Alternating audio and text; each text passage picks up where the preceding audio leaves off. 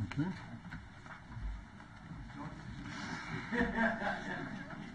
Okay. Good evening, ladies and gentlemen. Welcome to our council meeting this evening. Again, can I just remind everybody that the meeting is being shown live and will be stored for later viewing. I do have the ability to suspend filming, as you know, if anybody misbehaves, but I'm sure that you won't. So, welcome. Can also welcome Anne-Marie Kennedy, our family and our guests here this evening for a lovely event which we'll come to shortly. And can also welcome Group Manager Paul Devlin from the Scottish Fire and Rescue Service. Welcome, Mr. Devlin. So, do we have any apologies for absence this evening? Thank you, Provost. One apology from Deputy Provost Cunningham. Thank you very much. What I would now, well, firstly, declarations of interest. Can I take any declarations of interest? Councillor Grant? Yes, I'm a member of the Leisure Trust Board. Okay. And I'm a Leisure Trust Board. Okay, can we note those declarations of interest?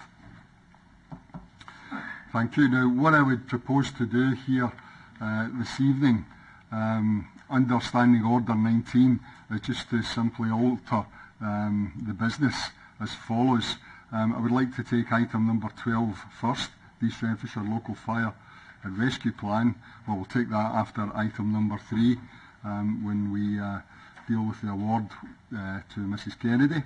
And item 15, the financial controls, will be taken after item 7, and the items remitted to the council. And this will, of course, principally for item 12, allow Mr Devlin to get home a wee bit earlier rather than have to sit through the whole council meeting, which I'm sure will be appreciated. Okay. We now come to item number 3, which is the presentation of the Provost Award to Anne-Marie Kennedy. Colleagues, I feel particularly honoured to be presenting this year's Citizens of the Award to such a dedicated and passionate lady who has contributed massively to a number of lives across East Renfrewshire. I know Anne-Marie fairly well. I've worked with Anne-Marie over a long period of time, and I guess most of us know Anne-Marie. Certainly if you're from the Barrhead area, if you represent any of the Barrhead or Neilson wards, you would know Anne-Marie very well, but I think most of us will know Anne-Marie for her work throughout the area. Particularly to highlight her work for the community transport, and also as chair of East Renfrewshire Voluntary Action. She's a regular attender at our community planning partnership meetings, which we often have before the councils. In fact, she's probably got a much better attendance record than some of our councillors, I have to say, at that. But she's been dedicating many years of her life to promoting good deeds within the whole East Renfrewshire area. And I think for more than 17 years you've now been involved in voluntary action, which is really quite remarkable. And those of us who have been involved in the CHCP as was and now the HSCP, and all the debates about community transport and how we get to our new health centres, Anne-Marie has done an absolutely sterling job in promoting transport and allowing people and patients who have appointments at the health centre and don't have access to either public transport or their own cars to actually make those medical appointments. She manages something like 47 volunteer drivers, and the service offers transport to medical appointments and all sorts of other activities throughout the area. Also does work reducing loneliness and keeping people connected to their local community. Anne-Marie has successfully raised funds for 3 accessible people carriers, ensuring those who are less able in our society can get out and about and enjoy the local activities which we have in East Renfrewshire. Our volunteers have contributed more than 11,400 hours alone, and 1,000 individuals have benefited from this fantastic charity. She's very passionate about patient welfare and has championed the voice of East Renfrewshire residents in health and care. Anne-Marie has taken part in cleanliness inspections of hospital wards, has been the patient representative on different hospital and speciality working groups, and for many years has chaired a local patient user partnership group. And as I say, she's a well-kent face to those of us who have been on the HSCP and CHCP before that. This is only really a fraction of the work that Anne-Marie Kennedy has done for our local community. And this is by definition just a very short summary and a synopsis of the work that she has done over many, many years. So on behalf of the people of East Renfrewshire, I'm absolutely delighted to recognise Anne-Marie in this fashion, and she truly deserves to be our Citizen of the Year. So congratulations, Anne-Marie, and well done. And thank you for all that you do.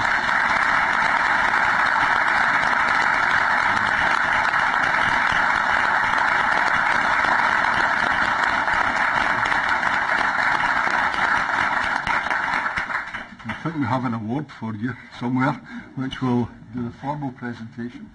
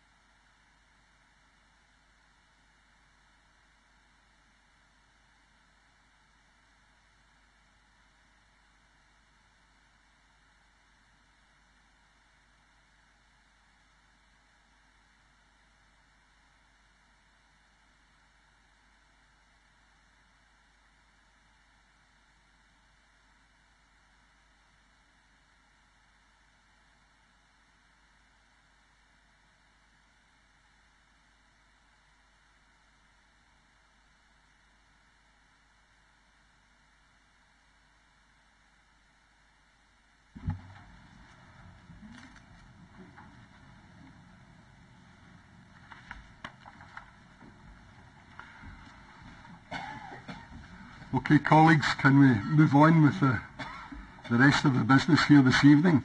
And could I move on to item number 4, which is the minute of the 25th of October.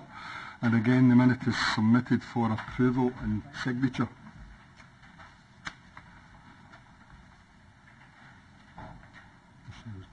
Yeah, I'll do 5. I'll do the minutes then, I'll do number 5, sorry about that. Keep you waiting a bit longer, Mr. Devlin. The minute, item 5, we'll do we do the minute volume first? Yeah. I would take Mr. Devlin first, Provost, and then you can move on to the minute volume. Sorry. It was very kind to you, Mr. Devlin, by allowing you to leave. There's probably other things on this evening you would rather be doing than sitting here. I do appreciate that. So can we take the fire agenda item, which is in front of you, which is item number 12, okay, on your agenda papers. And the report has already been to Cabinet, but happy to... Do you want to say anything to the report first of all, Mr. Bevan? Thank you, Provost. Just to advise you, obviously, this has been to Cabinet already. This is our plan moving forward for East Renfrewshire, obviously for the next kind of 3 to 5 years. It gives us a strategic overview of what we intend doing in terms of obviously the reductions, in terms of kind of intentional harm, kind of fire casualties, accidental fires, and the likes of that. Obviously, on an annual basis, we'll also have an operational plan which will specify exactly how we tend to do that, and everything we do will also support the local outcome improvement plan as well, which is coming into being as well. Thank you.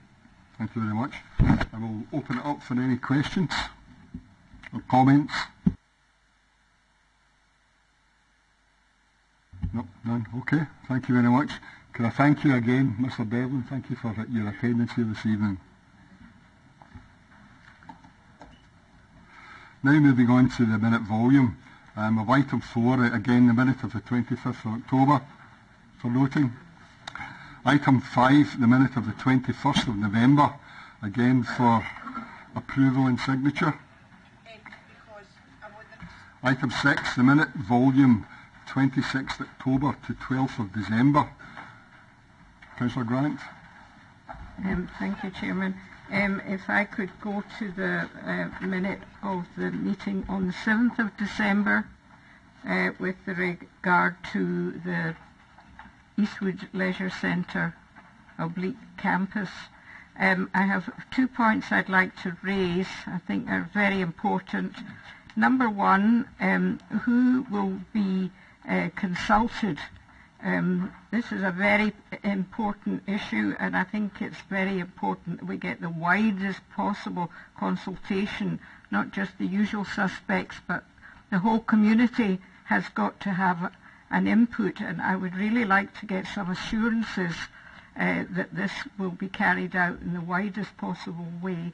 And my second point is when you're putting forward the 4 options, the option 4 should have, along with all the details that we have here in the paper for option 4, that it should also state the list that we have here of possible sites that might be considered if there was to be a new build. And I think that's particularly important, because I think if people are looking towards the idea of a completely new build, they have to have some idea of where it may or may not be. And I think if you didn't put these suggestions forward, then it would really, option 4, it wouldn't be fair. I think that's the word I would use. It wouldn't be fair. And I think I'm looking for assurances that that will be carried out. Thank you. Do you want to say anything, Councillor Merrick, just to outline the consultation process? Well, of course, the consultation process, before we've decided on that, will come before the full council anyway, and we'll discuss these options there and what you've said also.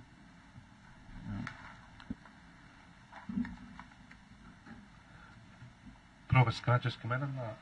On the first point from Councillor Grant, I'm quite happy to say I'm in consultation with Emma Edwards, our PR manager, about the actual consultation process. It's my intention that, on behalf of the Council, that consultation process will be as wide as possible. I think you used the term the usual suspects. I want to involve clubs, schools, members of the public, everybody that's got an interest in it. In relation to option 4, I'm happy to consider your points. That it might well be possible to give an indication of some of the sites that we might be looking to consider, but it would also have to make it clear that there will be sites potentially that haven't been put on that list as yet, and it would have to be absolutely and utterly crystal clear it's not a consultation on the sites itself, if that makes sense. I understand what you're saying, Mr. Cahill, and I appreciate that, and I do understand that there could be other possible sites, but I think it is the right thing to do to give some indication to the public of possibilities.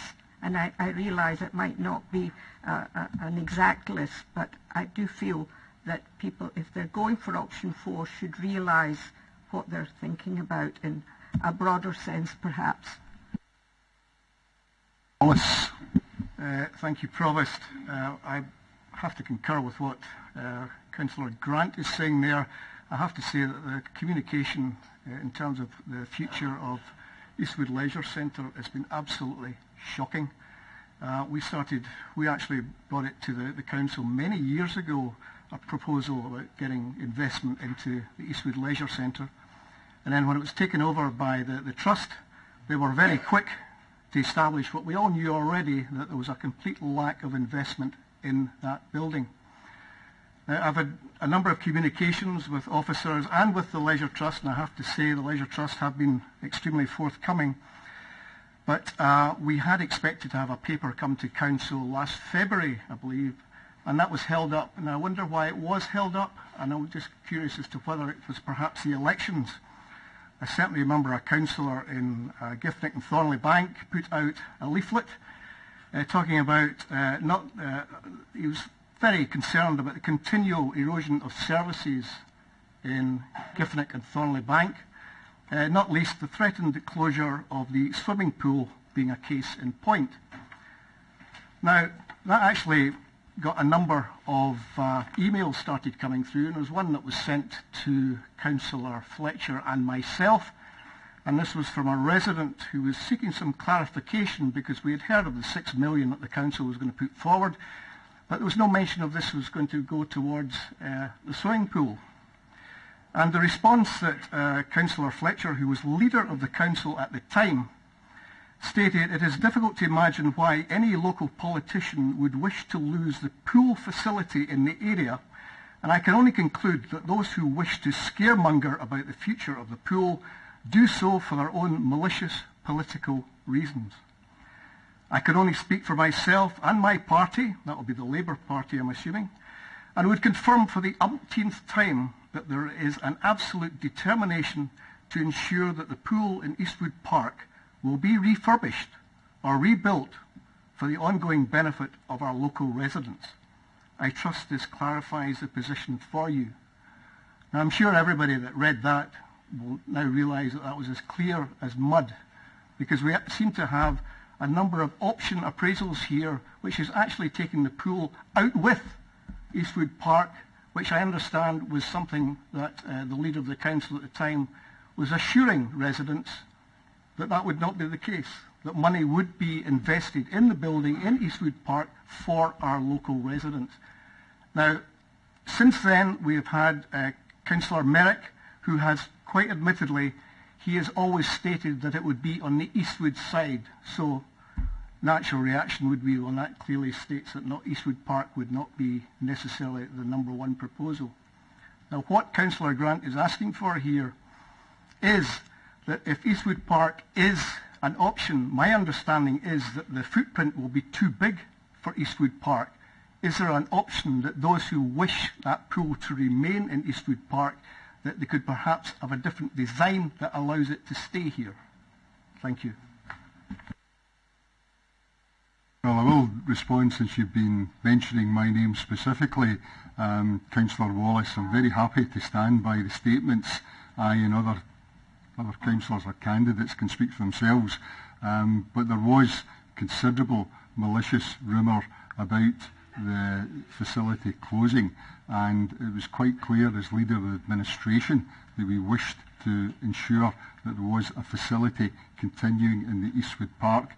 I'm quite comfortable, as a local councillor, my preference would be that the facility is situated near the ward that I represent, but for most people do travel to the facility, and I think it's far more important to get a site that gives the maximum possible facilities for local people in the whole of the area.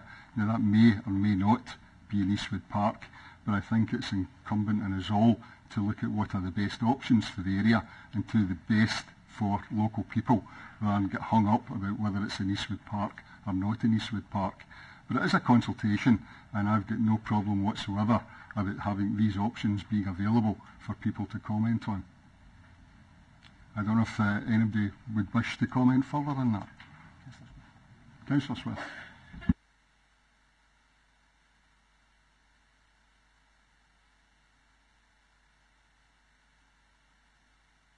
Question in the minute volume, I would remind you. Do you have a question in the minute volume? I have several questions on the minute volume, Councillor Fletcher. Here's your opportunity. Thank you very much. Do you know, 50% of the comments in the local development plan, which is in the papers in front of us, relate to objections to building on Broome Park, which Councillor Grant has raised. It is important that we let people know where these options are. So I'm just reinforcing that I think it is crucial that we let people know.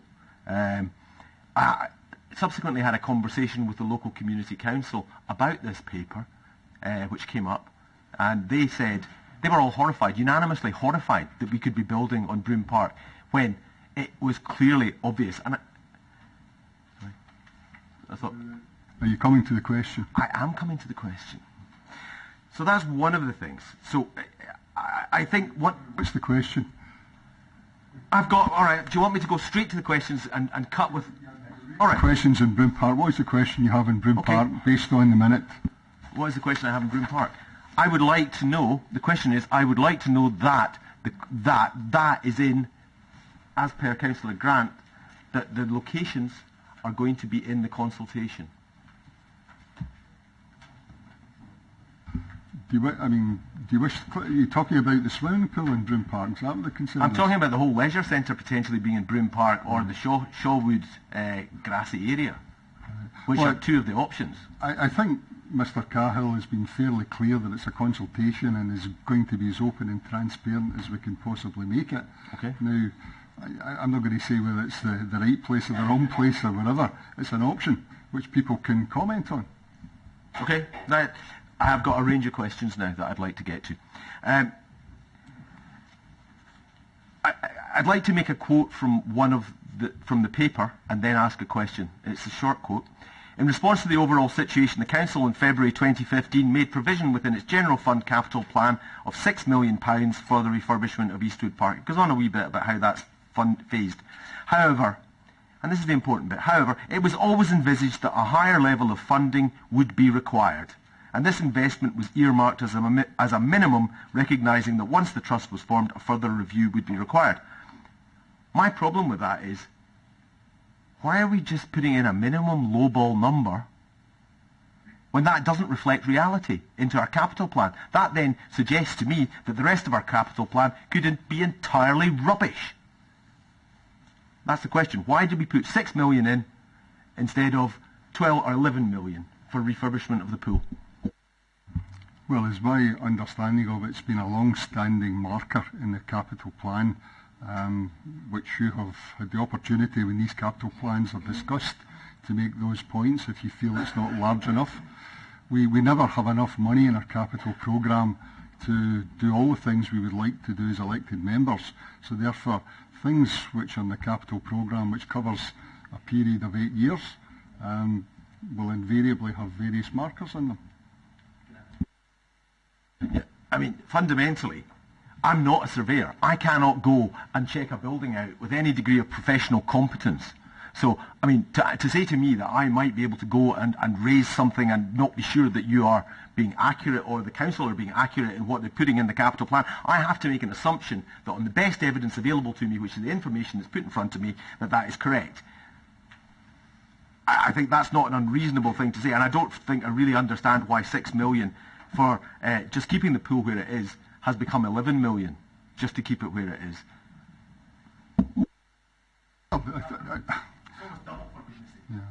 You will find that almost everything in the capital programme will not reflect estimates which are years in advance. It's a marker in the capital programme which establishes that the council has a commitment to either rebuild or refurbish.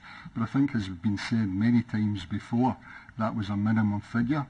And inevitably, if we are talking about the Rolls-Royce option for the people of East Renfrewshire and a full blown new pool facility, of course it's going to cost more than £6 million. But it'll be up to councillors themselves whether they choose a refurbishment, choose a new build or whatever.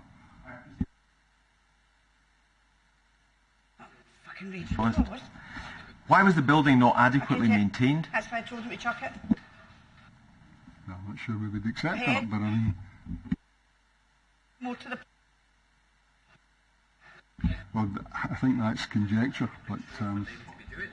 Yes. Okay. Yes. And it's a show... We have been consulting on a programme of cuts, so why would we even consider option 4, What it is. which will cost the equivalent of another £8 million in revenue cuts over 3 years? or an additional 31% of cuts to education care of the elderly, people with learning difficulties, etc., assuming the council's estimates for revenue from the option 4 are as accurate as their forecast of costs, why would we be trying as a council to make things much worse?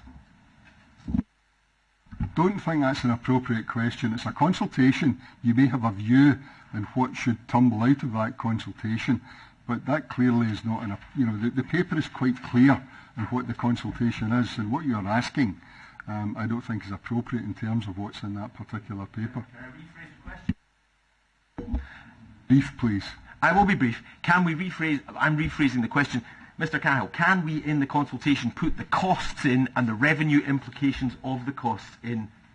Because there is an opportunity cost to borrowing, and I don't believe the revenue that's likely to be generated from the report. So I think rather than put anything that's just revenue related, I think it would be better to have something that is attributed, that fully attributes the costs to it, if I may. The information's in the public domain. I don't see why that shouldn't be included in it. Since the minutes, Councillor. Sorry, this is to say, if the proposed public consultation on the pool is not presently consulting about the locations, if that's a fact that it's not going to be in the public consultation, my question is, when will the location be a question that's going out to public consultation? As I understand it, there's several sites like in Newton Mearns and in Clarkston and in various places, not in Gifnock anymore. So again, the question is, when will the public be consulted about the proposed new location of the swim pool? Thanks, Provost. Firstly, it would be up to the Council to determine which site and which option they wish to pursue after the public consultation. Regarding any consultation with regard to the site, that's a function of the planning process. Evelyn.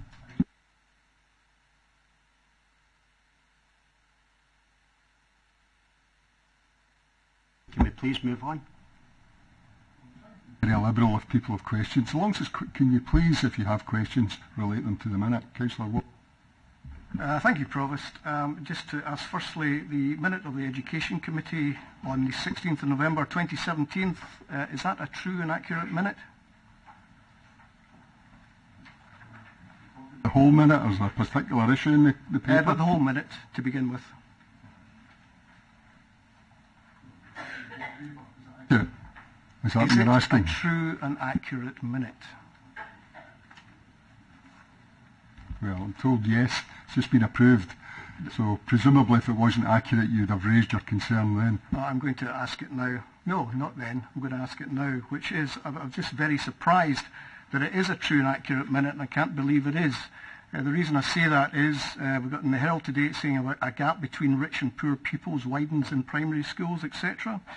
And then we have in this minute Councillor Buchanan, who I have to say I'm absolutely delighted to say that he announced he made particular mention of the clear evidence that the attainment gap between pupils from the most deprived areas and those from the more affluent areas was being closed, which I think was terrific news for all councillors concerned, and that's exactly what we are aiming for. I have to say that the frustration came from a following paragraph in there, and it was to Councillor Lafferty, who quite rightly commented on the higher level of deprivation in St Luke's High School compared to Barrhead High School, whilst pointing out that St Luke's consistently outperformed Barrhead High in the SQA results. That's something I'm sure I even made mention, maybe not at the last meeting, but a meeting prior to that, about the terrific results that St Luke's is getting. And we're putting that down to tremendous investment that was going on. If I just want to come to this now, and it is leading to a question. It said that in response to the Barrhead High School, and in response to Councillor Lafferty, Dr. Ratter, supported by the director, explained that this was due to the catchment area of St Luke's High incorporating the Neilston area, which, although it contained areas of deprivation, also contained a number of relatively affluent areas. So what that minute is telling us is that the reason why St Luke's is doing particularly well is to do with the catchment area and nothing to do with the record of achievement within that school and the manner in which they are being taught and the manner in which the kids are putting the effort in. I need clarification here. Is St Luke's down to, as it suggests in the minute here, the fact that the pupils are coming from a more affluent area, or is it down to other methods by which the council is endeavouring to close that gap? Thank you. Well, we are talking about the minute, and I guess the minute encapsulates what people said at the meeting. So that's what the minute should reflect. But I don't know if Mrs Shaw wishes to comment on it, or Councillor O'Kane. Happy to, Provost. It's both, in actual fact. And indeed, I know you're not a member of Education Committee any longer, and much to my regret, Councillor Wallace, you would have noted that Barrhead had actually outperformed St Luke's in many measures in the SQA examinations last year. But there's no hiding from the fact that youngsters coming from families with more affluence are more likely to do well. And of course our endeavours, as you've noted earlier, is about making sure that we try as best we can to close that attainment and poverty-related attainment gap. And the evidence was shown to the Education Committee that that is indeed what we're doing. Okay, do we have any other questions in the minute volume? Can we move on? Accept them. Thank you very much. Moving on then to item number 7, which is remitted items from the Cabinet to the Council. First one, Interim Treasury Management Report, from the Audit and Scrutiny Committee. Can I invite any questions or comments on that? Councillor Miller? The only thing I'd comment on is the fact that some of the organisations approved for investment in surplus funds. I'm having now some second thoughts about the Santander Group after they've shut the Clarkson store.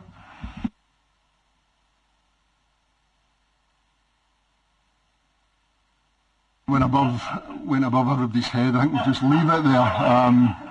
Okay. No other questions in that paper. Can I move to... Sorry. Page 45. I can't seem to find the number of... it's to do with complaints, and there are a large number of complaints, and broadly it looks reasonably consistent with the last year, but I can't find the number of complaints that were upheld by the SPSO in here, and maybe there were none, which is fine. Is that the next one? Oh, my apologies, I'm getting ahead of myself, Provost. Nothing new there. Okay. I was trying to go on to the second item, but I think we've got your question on the second item, if anybody wishes to respond to that. Mrs Ennis. Thank you. Thank you, Chair. I need to double check, but I believe it's because it's a mid-year report rather than an end-year report, but I can double check that and get back to you and let you know. Thank you very much. Moving on to item 3. Going back to page 45 once again, the customer satisfaction measures, and I noticed all the measures there, almost all the measures are down in last year.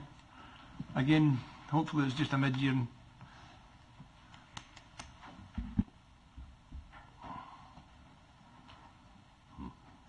That is correct, yes.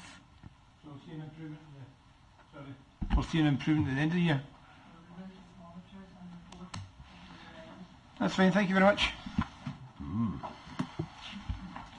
Okay, where are we? Item... Sorry? Yeah, the General Fund Capital Programme, third one.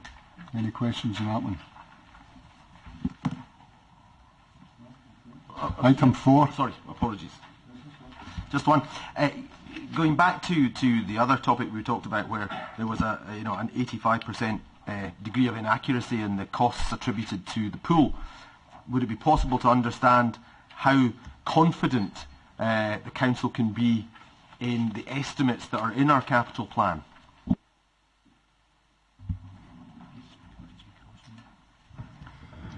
Well, there are estimates, but Mrs McCrossan, do you want to provide any comfort? Yes, Provost. There are a number of ways where we try to provide assurance about the estimates. We have to plan very far in advance for capital projects. So at the point that a capital project is designed, the best estimate is given, and both revenue and capital costs are slotted into the relevant revenue or capital budgets.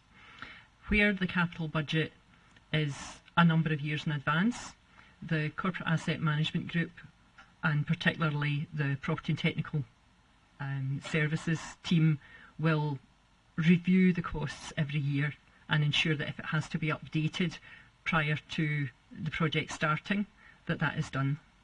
And you'll also see that the format of the capital monitoring reports has in recent years been updated so that a substantial increase in narrative information on the progress of projects that are in train is now provided, so that you're constantly being updated on both progress and costs on every individual project. Which is good. Thank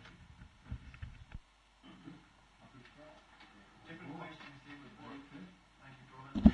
As regards page 55, and it's to do with the city deal. Apparently we've spent 1.6 million almost. We've spent £100,000 on the new railway station in Barrhead, but we've spent we've spent 580,000 on the incubator as well. I'd be keen to understand what we've got for that 700,000 almost that we've spent.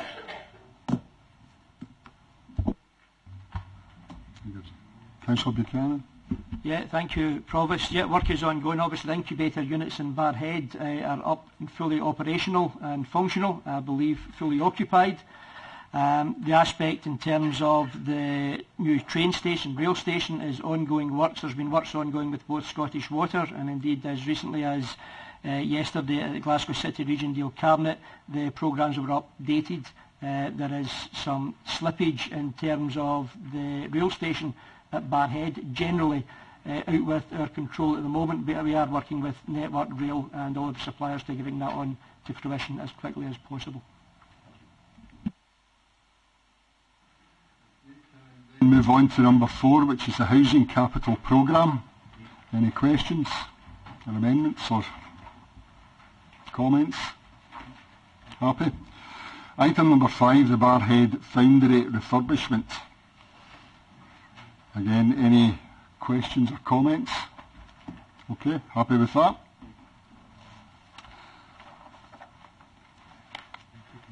Yeah. So as I said at the start of the meeting, I would propose now to take item 15 on the agenda papers at this point.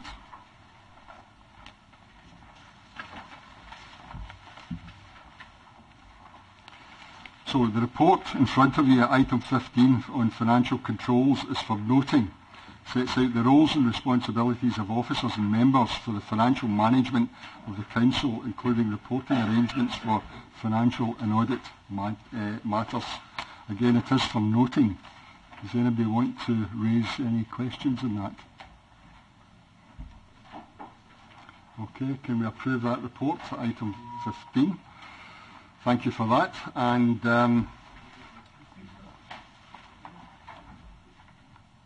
we now move on to... Okay.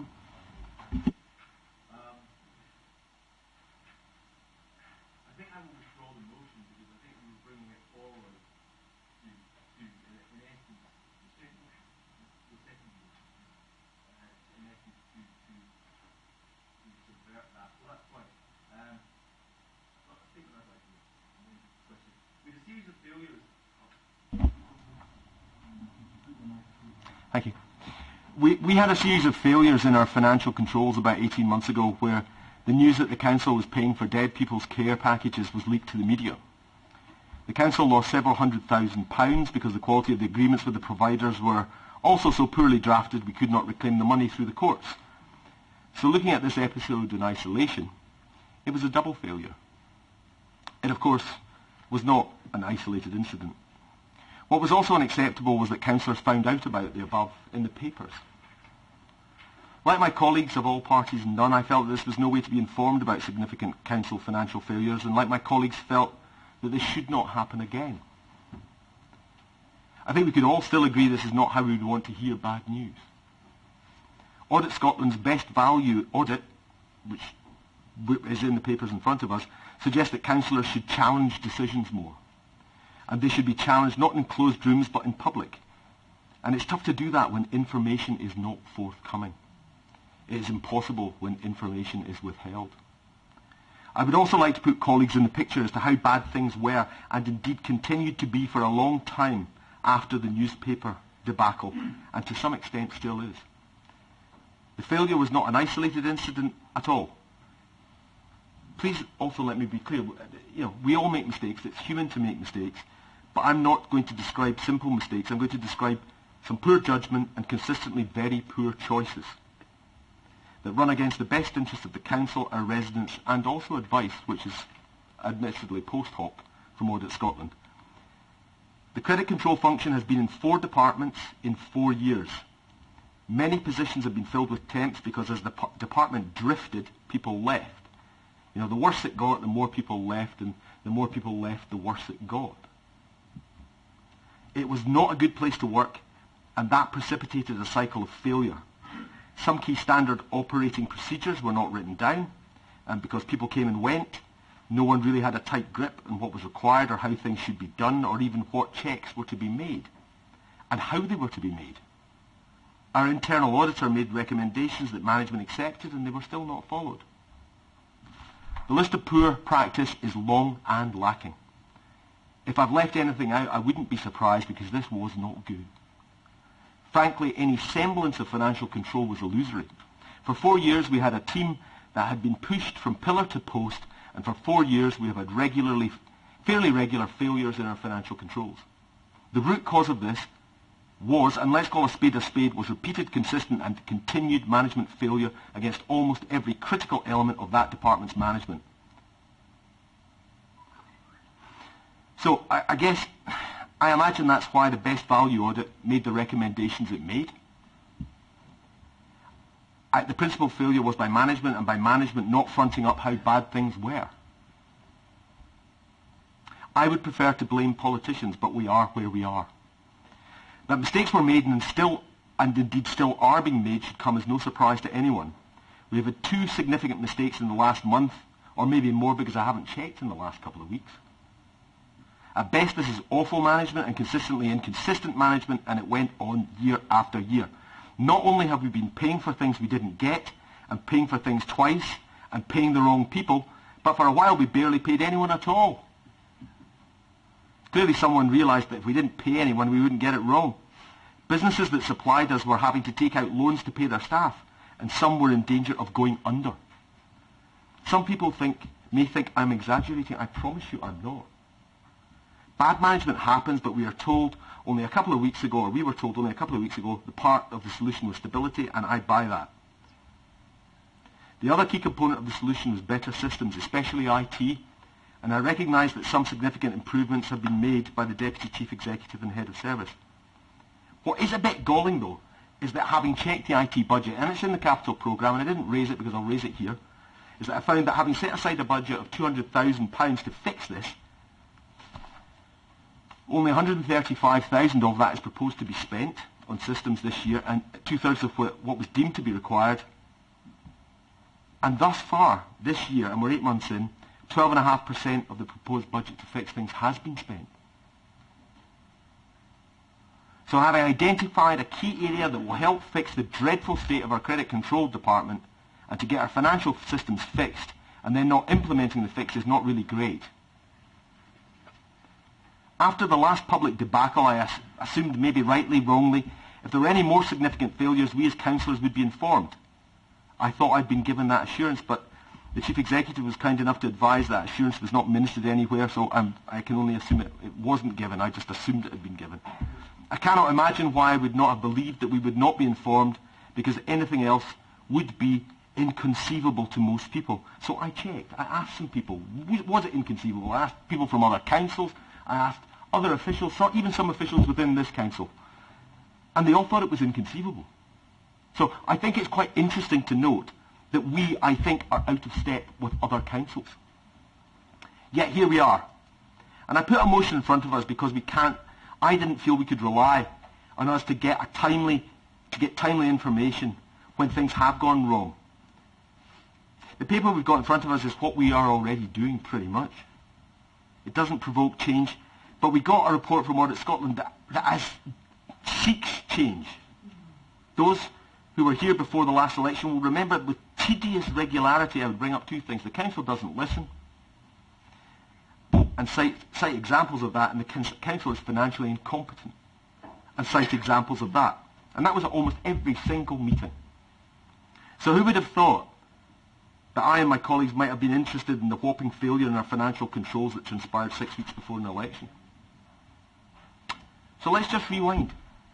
The failure was for £2.3 million.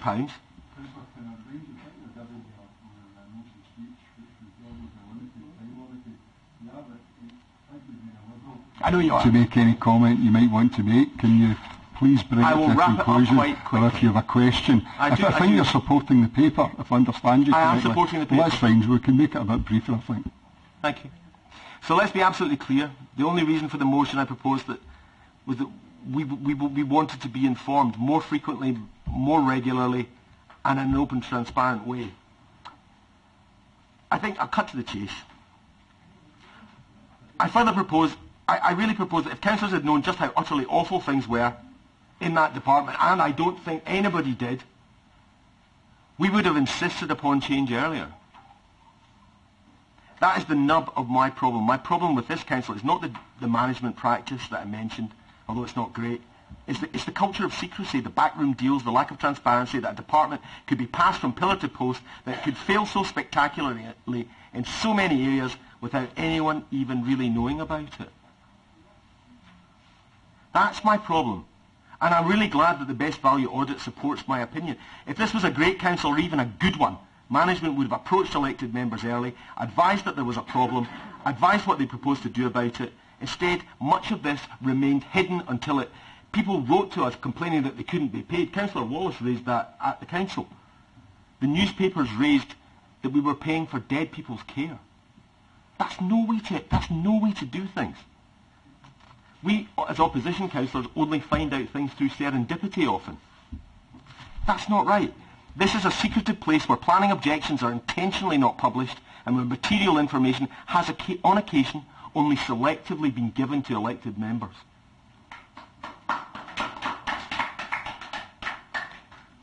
The reason for me withdrawing the motion, and this is me concluding. Thank you. I recognise the Best Value Audit does change things, or it should. There are no hard and fast timelines on members being informed of failures, but there are still issues around transparency, honesty, quality of management practice, and frankly judgment that for me all point to the need to be more transparent. It's there in black and white, it's a recommendation, and I hope, beyond hope, that we as a council will at last practice good, sound management and reasonable, informed decision-making by elected members. Thank you. Okay, thank you for your support of the paper, Councillor Swift. Does anybody else have any comments to make on it, Councillor Devlin?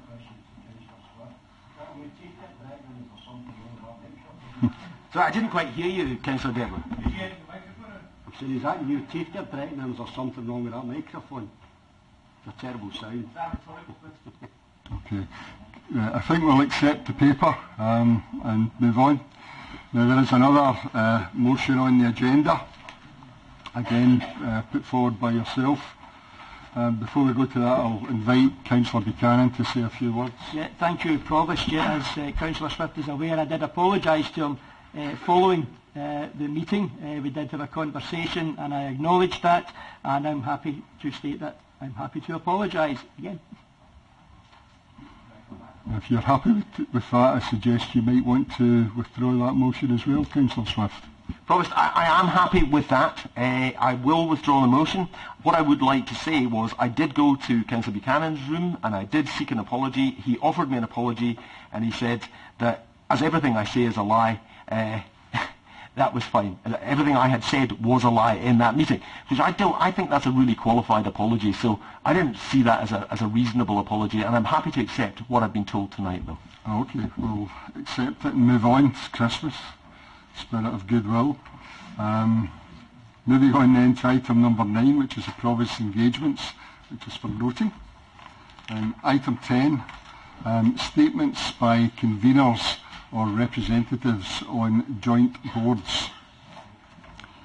Councillor Bamforth, you have a statement from the HSCP. Thank you, Provost. Our last integration joint board meeting was on the 29th of November.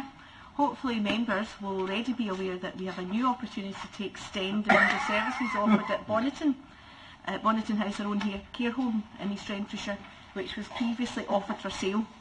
The changes to NHS continuing care regulations and guidance will mean that a reduction in NHS continuing care beds across Greater Glasgow and Clyde, with funds being transferred to the HSCPs. This offers us in East Renfrewshire the possibility to plan for a different future for Bonneton. The Integration Joint Board agreed to further work on a proposal for Bonneton that retains some care home beds, along with beds for intensive rehabilitation and post-hospital discharge care. It also includes the creation of a 6-bed palliative care unit to provide the highest standards of end-of-life care locally in East Renfrewshire. The proposal is that this flexible new service will be provided by our existing Bonneton staff and supported by our experienced community rehabilitation and nursing teams. Over the next few months, HSCP will work with GPs, geriatricians and others to further develop the model and identify training and investment requirements. Work with the Care Inspectorate will also now take place to ensure they are satisfied that the new service is appropriately registered and staffed to deliver the service. A further paper to allow more detailed discussion will be brought back to the IJB in April next year. These ambitious proposals could see Bonneton become a centre of excellence for high quality support to older residents in East Renfrewshire. This is great news for existing Bonneton House residents and staff, as well as for a much wider group of East Renfrewshire residents requiring complex support and care who would also benefit from these proposals. Along with this exciting paper, the board was also updated on community planning in East Renfrewshire, including the fairer East Rennan locality plans. We also heard about moving forward together, NHS Greater Glasgow and Clyde's transformational strategy programme. As we move forward to develop our own strategic plan for the Health and Social Care Partnership, these are important developments that will inform our priorities and contributions. Thank you. Councillor Bamforth, that is indeed good news, and I'm sure we would all welcome that. We don't normally take any questions on it as a statement, but it's Christmas and I'm happy, liberal as I can. Thank you, Provost. I would just like to say I'm absolutely stunned that you're saying that this is such a fantastic new facility for East Renfrewshire, because Bonneton, as you've talked about, is a fantastic centre of excellence for elderly people. Bonneton has been that way for the last 20 years, and I'm delighted that it is now continuing on. And if it hadn't been for the local people in Blisby and Clarkson over the last 18 months, 2 years, fighting to keep Bonneton open, Bonneton would have been sold off and we wouldn't have had it to become a future centre of excellence. So it's fantastic news. Quite right. It is good news. I really don't want to be political, but I mean, had we accepted the Conservatives' amendment of a few years ago, it would have been closed long ago, so I really don't think it's appropriate to make those sort of political points. Move on, it is good news, and I think it's something we can reasonably all welcome. Councillor O'Kane. Thank you, Provost. Perhaps briefly, just to acknowledge from an education point of view, since our last meeting, that we've had the great pleasure to officially open 2 of our newest schools in East Renfrewshire. On the 8th of November, we opened the new St Clair's and Calderwood Lodge Primary School and Calderwood Lodge Nursery School, which obviously is the first shared campus of its nature in the world, we believe. It was an excellent official opening that was attended indeed by the Chief Rabbi and Bishop John Keenan, and many members from across the Chamber, from all sides of the Chamber, were able to participate in that event, which was a very vibrant event led indeed by the children and young people of both of those schools. This morning we had the pleasure of opening the new Crookford Primary, which has been extensively remodelled and refurbished, and indeed its brand new nursery class, which will provide excellent opportunities for the young people in that area. So just to really put on record our thanks to all those who were involved in both of those events, and to wish those school communities well for the future. Thank you, Provost. Okay, thanks very much for that. Again, more very good news, Councillor O'Kane. And events, I think, hugely enjoyed by people who were there and very much appreciated by the local community. Can we then, no other statements I believe, move on to item number 11, which is appointments to committees and boards. I would invite a nomination to fill the vacancy on the Audit and Scrutiny Committee. Can I put forward Councillor Jim Swift, please? That's with the same Councillor Swift that resigned recently, yes? Okay. Okay. Are there any other nominees? Okay, we'll duly accept Councillor Swift back onto the Audit Committee. Look forward to your long-term participation this time. Thank you. Bet I do, yeah. Okay, we shall move on then to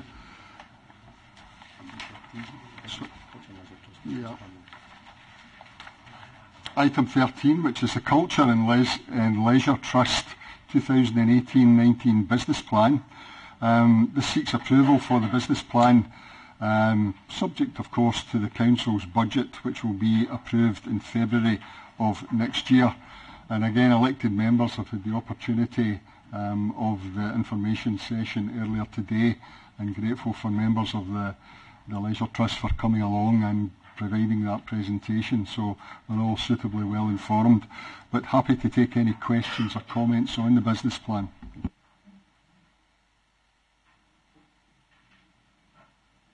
Councillor Swift. I'd just like to ask Mr McCreevy if he thinks he's got enough money to do the job that he sets out to do. Has he got adequate resources from the Council? That's a horrible question.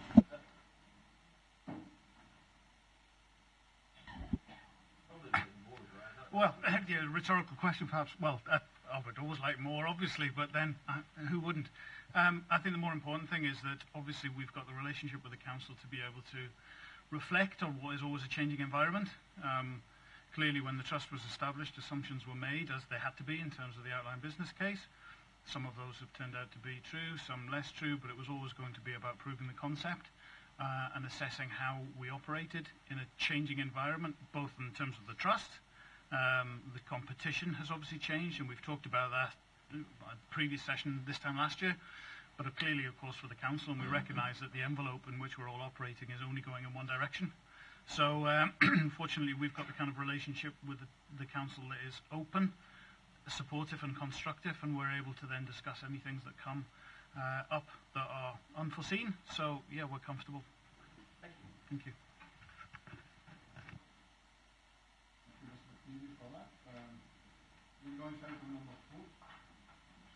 Item number 4, which is East Renfrewshire Council Best Value Assurance Report. This has been a long and tortuous process for ourselves, as it is with every council that's audited. There is an action plan and monitoring arrangements, so I'm happy to invite any questions or comments that anybody has on the Audit Scotland's report, and indeed on the recommendations therein. And do you want to say anything? I'll invite Councillor Buchanan in to kick off the thank you, Provost. Yeah, as you said, this has been a long and arduous process in many aspects. However, I think it's also been a process which has highlighted a number of very good strengths that the Council has. And if I can just touch on some of the points, I think it's been noted in the value report that East Renfrewshire Council continues to go from strength to strength. The Council has performed well since the last audit in 2005 and overall provides an assurance to residents and the Accounts Commission that the Council is continuing to achieve best value. I think there are a number of, as we all know, of sector-leading practices with very strong performances across our area, education but one of those. And one of the main highlights has obviously been the continued improvement of the children's services and education. From an already high performance level, we have still managed to continue to improve, which is really saying something. It's been noted that there is a clear vision and strategic direction for East Renfrewshire, and that's recognised as, again, another very positive. There have generally been good working relationships between the councillors and the Council's corporate management team, and a very positive way of working, which has been noted again in the Best Value report. And obviously we can't be complacent. There are the recommendations within the report which I think we all acknowledge. There are some areas highlighted in future years which we are continuing to monitor, and as budgets become tighter they become all the more relevant and all the more pertinent. We obviously have the issue in terms of our own scrutiny of papers, which we do, but equally there's an aspect there where there continues to be improvement, and we can look towards improvement, and indeed one of the issues will be to ensure that councillors receive adequate training in terms of scrutiny, and that can be put in place, and I understand that will be in place by early in the new year, probably from the end of January. That will start to happen. So we are looking at those things. We acknowledge the recommendations that are there. Some of them are in some respects overtaken by events already. We are already consulting on a 3-year budget. We are looking at the long-term planning that we have and that we really realistically must do over the next few years. So I think overall a lot of credit has to go to our staff who have worked extremely hard during this period, not only continuing with the council in its normal day-to-day running, but managing the whole process of the Audit Commission having been in. And some of us have attended meetings with the Audit Commission and highlighted our concerns in the respect of that. But clearly we will use the findings to build on an already strong position. We will continue to monitor that to ensure that we will always look to continually improve where we can. And again, I'd like to thank all of the staff who have been involved in it, the staff who have worked extremely hard delivering the services over the last few years throughout a period where austerity has been one of the drivers that's been forced upon us, but we have continued to deliver those services for the benefits of our residents. And indeed to thank the organisations that we work with, again across our community planning partnerships, who have worked very well with us in delivering on many of our outcomes. I'd also like to thank our external auditors who, again, it was an intensive period for them as well coming in. There was a huge amount of information that they had to gather, and we have worked with them over this lengthy process. Hopefully the process of the Audit Commission will improve in future years. We will make comment on that in order to try and guide them in terms of what they should be looking for and how we go forward, but equally acknowledge the recommendations that they have made and take that forward. But I think overall we were certainly very pleased to note that it's a very good best value audit, that we continue to make improvements, and the recognition that we are already a top performing council and remain so. Thank you. Thank you very much, Councillor Buchanan. We'll open up for comments. Councillor Ray. Hi there.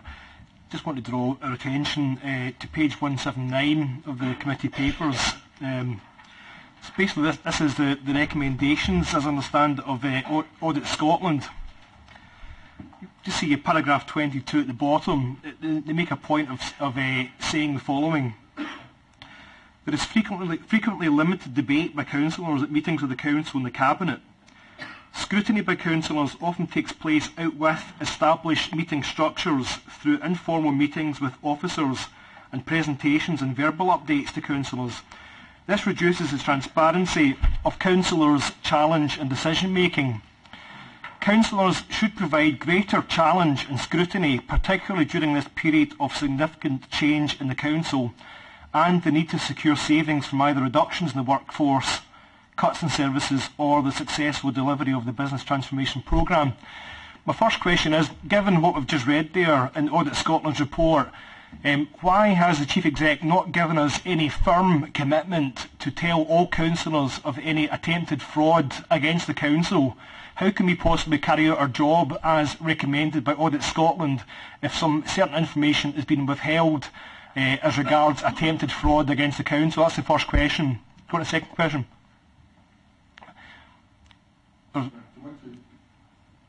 I would caution you about naming individuals or making allegations. This is about an audit report. It's a very positive audit report overall, but I'd recognise there are recommendations. Is there comments specifically on the audit report that you want to raise, Councillor Aiken? I think I've already asked my question. We've had recommendations from Audit Scotland about full transparency, and yet it's a statement of fact. You're asking me to caution what I say. As a statement of fact, the Chief Executive hasn't given us any firm commitments about when councillors are told about attempted fraud against the council. Councillors are getting the dark for months at a time. I don't think that's the case, but that's what and I don't think that's what the audit is in any way, shape or form saying. But I will allow the Chief Executive to respond if she wishes. Could I just clarify the paper that was put in front of Council earlier, which was to clarify the existing procedures? At that point, I was clarifying in consultation with the Section 95 officer and the Chief Auditor what the existing procedures were. That paper was accepted by Council. Okay, Councillor MacDonald.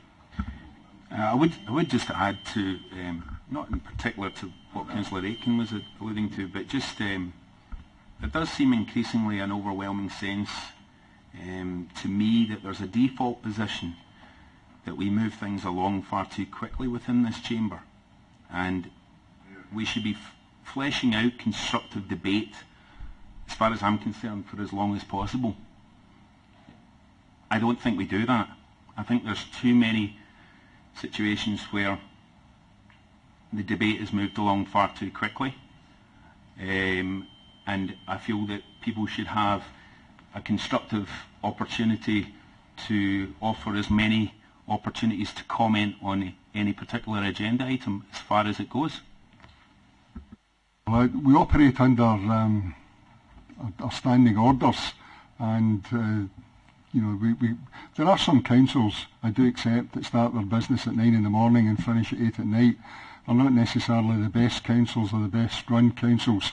It's one way of doing business. It's not a way that we've ever operated here. We operate under strict standing orders, and I have to say I think I've been very liberal this evening in allowing people to actually say what they want to say. That's my style, that's my structure. I have no wish to cut any councillor off if they have a contribution to make at a council debate, but there is always a balance of allowing people to make a contribution and frankly not having council meetings that last from 9 in the morning to late in the evening. I'm certainly not suggesting that we have meetings that last that long. What I would say is that in terms of how often I come here to meet for a full council meeting, we're talking about every 5 to 6 weeks. And as far as I'm concerned, I want to give my constituents value for money, in the sense that I'd like to come here and have a very lengthy debate on some of the topics. But I feel personally that we move things along far too quickly in this chamber, and I'll stand by that. Point of view, I won't repeat what I've just said. Councillor Aitken. If I could just respond. Obviously, we were happy to pass item number 15 because something is better than nothing, but I'd just like to point out we don't actually have any specific time frame as to when councillors are supposed to be told about significant items of attempted fraud against the council. I suppose if you want a question, the question is, how many days, weeks or months have to elapse before councillors are told? Because as far as I can see, the discretion remains with the Chief Exec to leave us hanging for months before we're told about it. Councillor, I don't intend to reopen the debate and item 15 on the financial controls. The opportunity was there for any councillor to make any comments if they weren't happy with the paper. It was passed unanimously. We are talking about here what is a very positive best value audit report of the council. So is there any question on the actual best value audit that councillors want to make? Wallace. Thank you, Provost. Just a comment. I'd like to give my thanks to the best audit people that came in to actually carry out the audit. They gave everybody a huge amount of their time to get an overview of what was going on. I'm delighted to see that they have the supported recommendation that increased officer support to the Audit and Scrutiny Committee. I've certainly found in my experience that a lot of responsibility fell on a very few shoulders, and officer support would make a tremendous difference to the task that is given to the Audit and Scrutiny Committee. But I think secondly is just to remind every councillor in the chamber that everybody in this organisation as councillors, we are all equally responsible for scrutiny within the chamber. And I have to say, I do understand where Councillor MacDonald is coming from, and certainly as a new as a new start, if you like, is the perception that we need to have open debate. We need to understand how decisions are made. This is one of the few forums that we have is actually very transparent because we are online, as it were. But just, as I say, a reminder to every councillor, we are all equally responsible. It is not just the Audit and Scrutiny Committee. And please don't run away with the idea that because the Audit and Scrutiny Committee have passed something or whatever, that means everything is tickety-boo. Particularly, if I could just say to the administration, the people who are directly involved in policy making, we're behind you in terms of making sure that everything is right for the council and for our residents. And please give us as much thought as you can to the scrutiny process when you are putting policy together, and that management within the organisation are doing what you asked them to do in the first place. That's all. Thanks. Right. Any other comments on Councillor Lafferty? No, just briefly, I agree with the points that Councillor Wallace made regarding the duty of every one of us as councillors, and I think it was the first chairman of the Audit Committee, Ian Drysdale, who made that remark here in this chamber when we set up the system of cabinets, council cabinets. We were the first in Scotland to do so. But in parallel with that, we had an audit committee that was chaired by members of the opposition and is composed of a majority of opposition members who have the right to raise any matter, investigate anything to do with the council, and hold members, conveners and officers to account. But I think it also must be remembered that a lot of the work we do isn't necessarily in this chamber. It's what we can do every day. One of the great powers we have as elected members in East Renfrewshire Council is access to officers who we can arrange to meet and discuss and explore details in depth. I think that often that can be more productive and more informative to members than a 5-hour council meeting.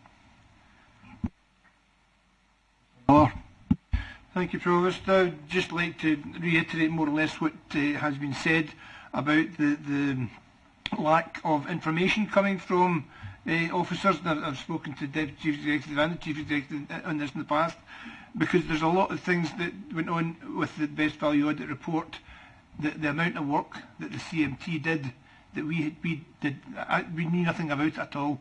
And I'd just like to thank the officers for all the work that they did as well. Any other comments? Okay, we note the report. The report is for noting. It was a very detailed audit of the council, and I would want to say from my own personal perspective as leader of the council at the start of the process, of the audit process, but obviously for quite a period before then, it's a very positive report. If you look at the audit reports throughout Scotland, it's one of the best in Scotland, but nevertheless, as auditors do, they always find things that you can do better, and we acknowledge that. And where there are areas of weakness, I think everybody has a determination to make it better. But it is a very, very positive audit report. And I would just like to thank the staff largely who have delivered it. You know, obviously as elected members, we like to take credit for things, but these, you know, the good performance of the council only happens because we have an excellent workforce.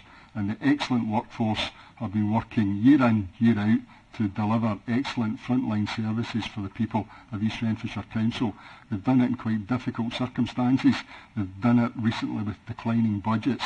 I think all of us, whatever party or none that we represent, owe a great deal of thanks to the people who work for East Renfrewshire Council for producing this. And I just would like to put that on record. Okay, thank you.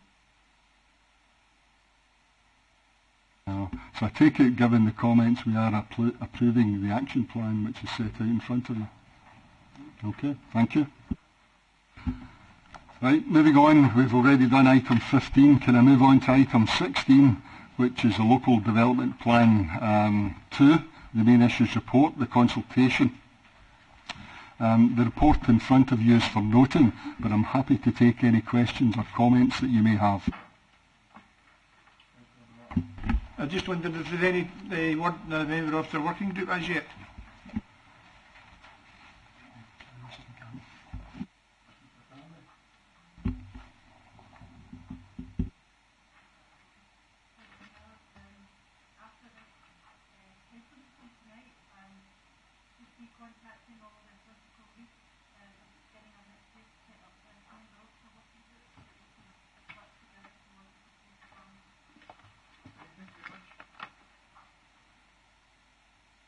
Okay, we know what that counts.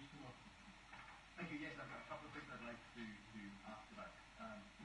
On page 257,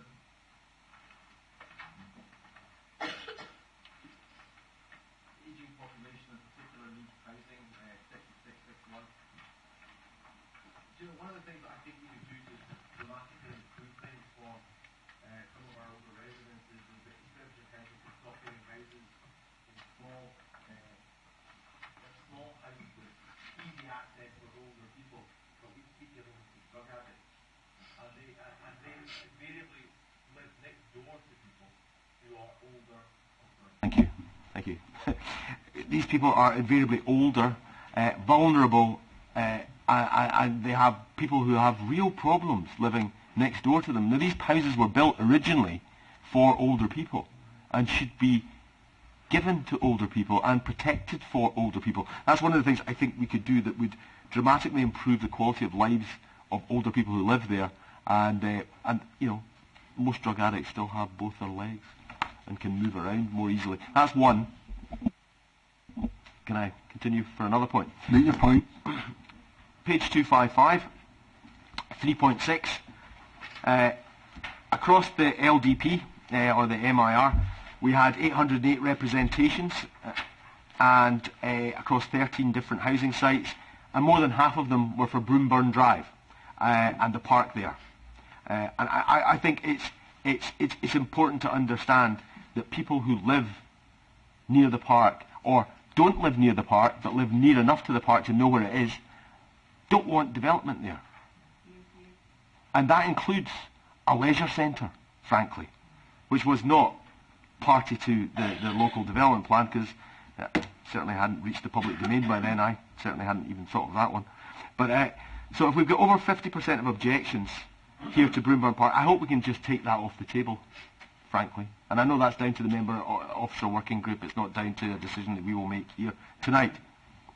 Pardon me? Thank you. The best value audit says that we as a council should really listen to our communities.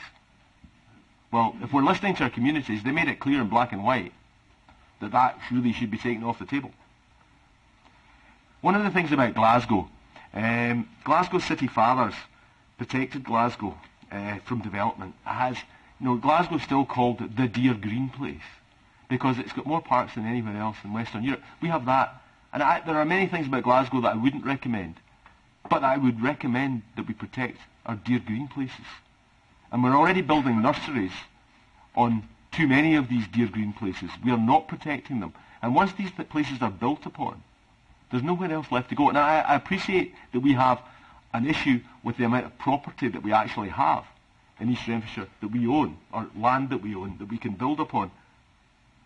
But we've got to be able to do deals with developers or something, and not build in the core of areas where, if we're not protecting our green lungs, we're going to kill our communities. We're going to stop East Renfrewshire being the pleasant, decent place that it is to live. That's all I wanted to say. Thank you, Provost. Councillor Devlin.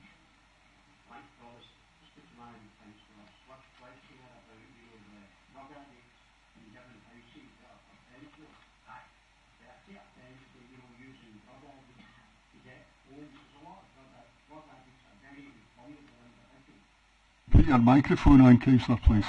There's a lot of them very vulnerable individuals that don't cause anybody any problems. Okay, so hopefully you can retract the question about drug addicts getting homes.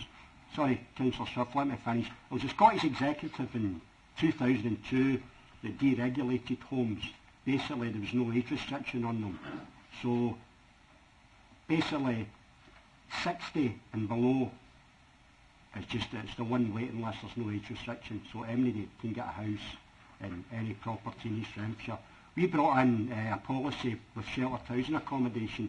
You're only allowed to get a house 60 and above. So I wouldn't blame the council, I'd blame the Scottish executive at that time that changed the law. I don't think it's productive. You made your point on it, to have a debate on what is effectively policy made by the Scottish Parliament. Any other comments on the local plan? It is a consultation, and it's as I say, the report is for noting. Leader, Councillor I Lapham. see it as a report for noting. It's an update of the MIR, and in time we will have the proposed plan, LDP, coming before this council. Hopefully once the work's done by the summer next year. Thank you, Councillor Lafferty. I have been asked to remind folk I'm not the leader, I'm the provost now, so just for good or ill.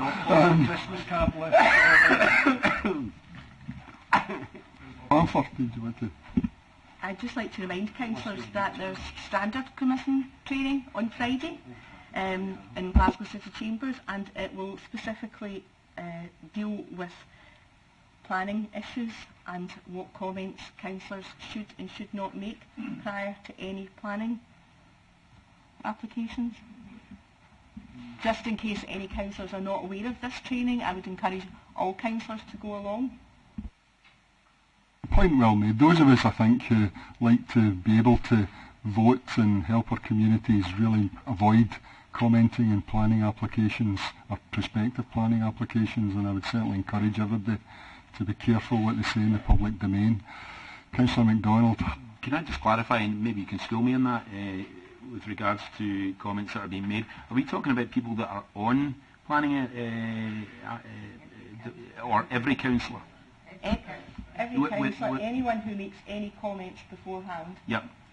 On, well, we wouldn't be good to put the whole story again, but there is training on Friday by the Standards Commission for all councillors who are allowed to go along and get proper guidance on what they can say, what they can't say, what they can comment on, and that will be held in Glasgow City Chambers. It was offered to all councillors. I'm not sure if you put your name down for it. It was put up about 6 months ago. We were offered it very early on, and I would encourage all councillors to go, because I wouldn't like it to be the case that, depending on what the next the next LDP says, I wouldn't like there to be some councillors excluded from voting.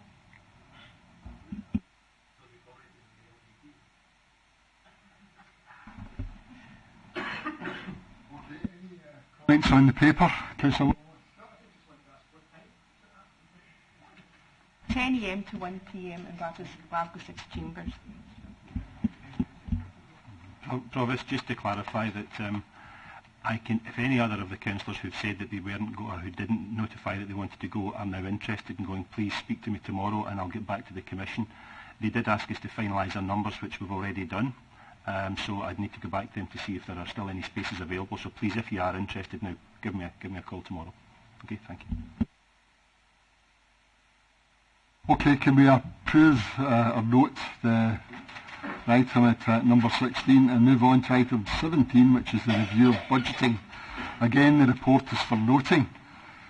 But happy to take any questions or comments on it.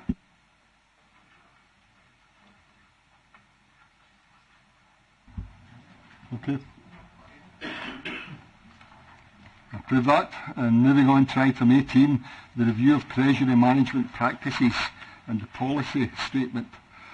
Again, seeking approval this evening for the revised practices and policy statement contained therein. Any questions or comments on that one?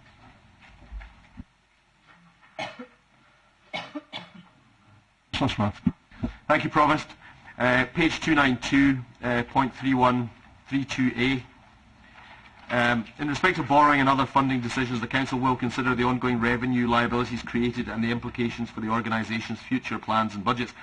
Whilst obviously we do that, I think it would be much more useful if, for example, we're talking about leisure centres and things like that, it would be important to put across the revenue liabilities created for capital plans, because in every report we do. I know there was some information there about the revenue that it potentially, each of the options would potentially generate.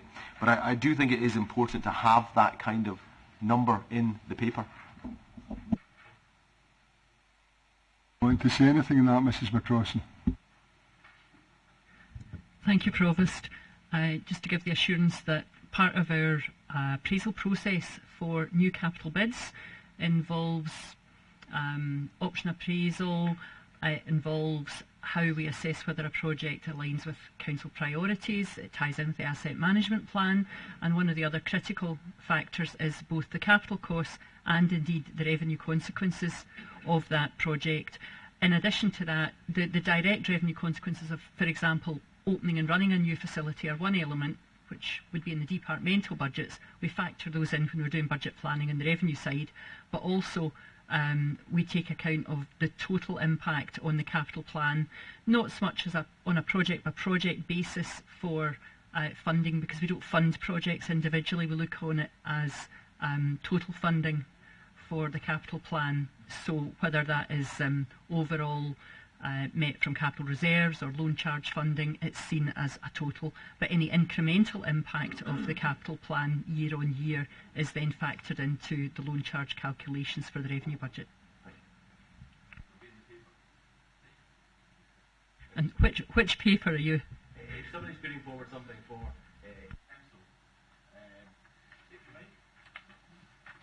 if something is coming forward as a proposal to the council and it has a capital cost, the revenue, I would like to see the revenue implications for that, so that people can understand the opportunity cost for revenue, really, basically.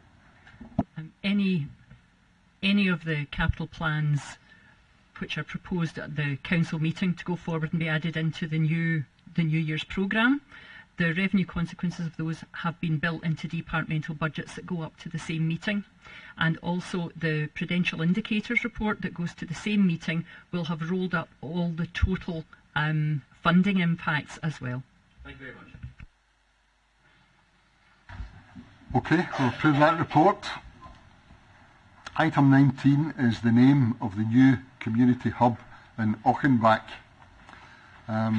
I'm actually delighted again, one of the very nice agenda items here this evening, to be able to present this paper to the council. The new centre in Auchenbach, it's taken a wee while to come to fruition, I think it's fair to say, but something which has had all party support in the council, and something which I think we've all recognised is very, very necessary in that particular part of East Renfrewshire Council. The name is to be named after Sir Harry Burns, and it's particularly appropriate because not only with Sir Harry's background within Scottish Government and the very good work he did for Scottish Government, but he's also a local resident and a freeman, as you know, of East Renfrewshire. But he took particular time and care to actually help with the design of the project, and given his many duties which he had on his plate, which are national duties at the time, we're very, very grateful for the considerable amount of time and effort that Sir Harry was able to give us in terms of designing the facility and ensuring that the outcomes which we all want will in fact be delivered. So it's particularly pleasing, I think, to be able to name the facility after such a distinguished gentleman who is currently, as you know, a freeman of East Renfrewshire. I hope it's got unanimous support within the council, and I would certainly commend to the council today that this new very important facility is named the Sir Harry Burns Centre. Happy? Okay. It's great. Thank you very much for that.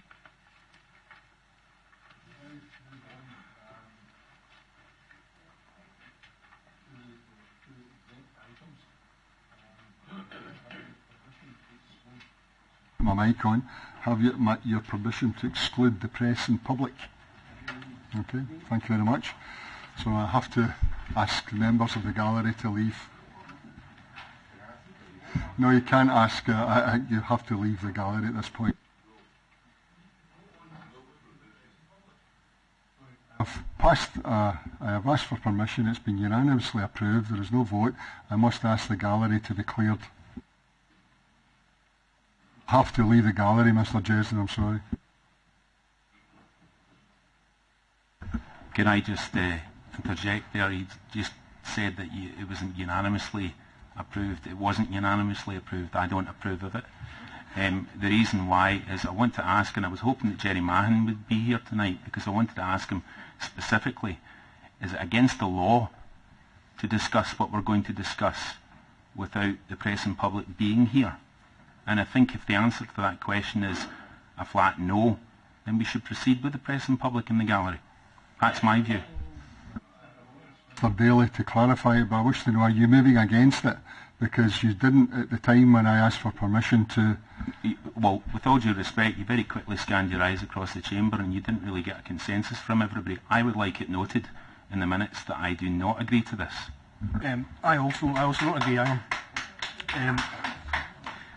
Just without wanting to quote again, Audit Scotland, they're arguing for more scrutiny. We can hardly have scrutiny if we're basically clearing the gallery and not allowing the press and the people to actually hear what's been said tonight.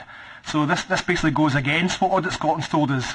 So I also don't agree with the motion. That's your view. If you wish to move against it, you're free to move against it. That's the procedure. We'll go to a vote on it.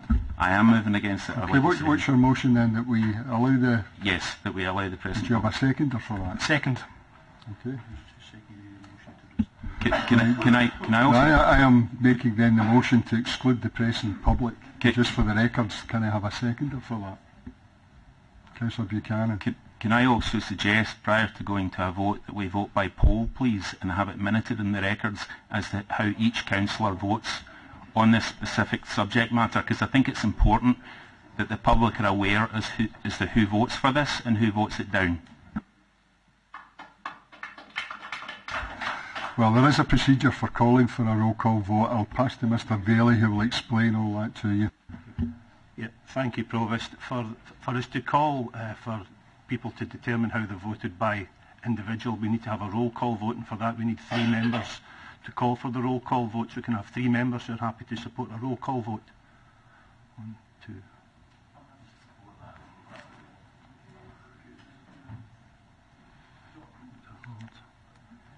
You're voting for something you don't approve of?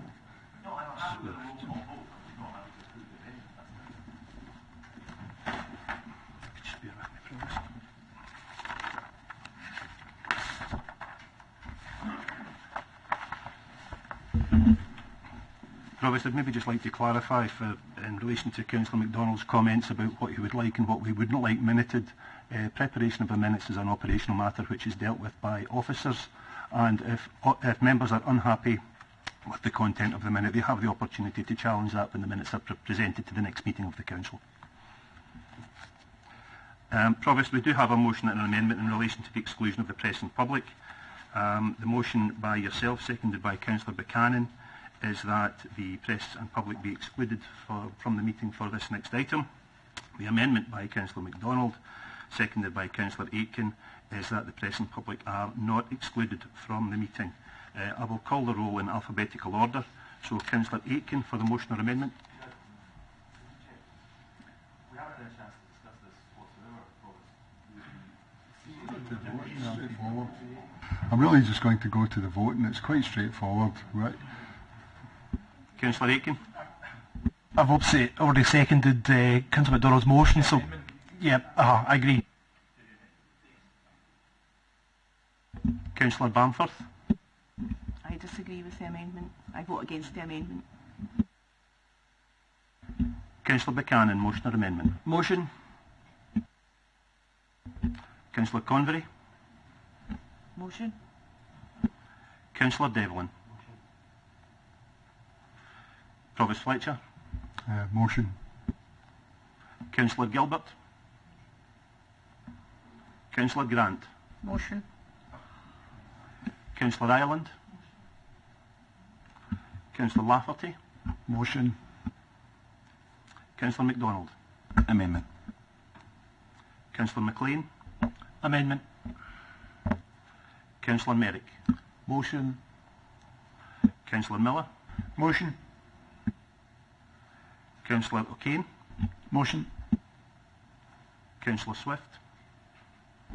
Motion. Councillor Wallace.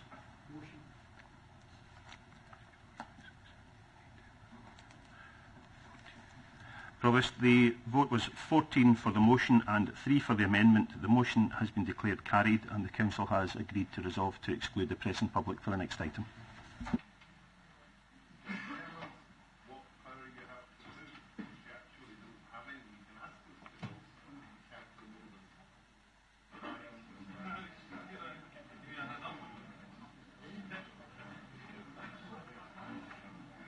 Okay. Listen, I'm trying to be as polite as I can and ask the gallery to please leave. We've passed the motion.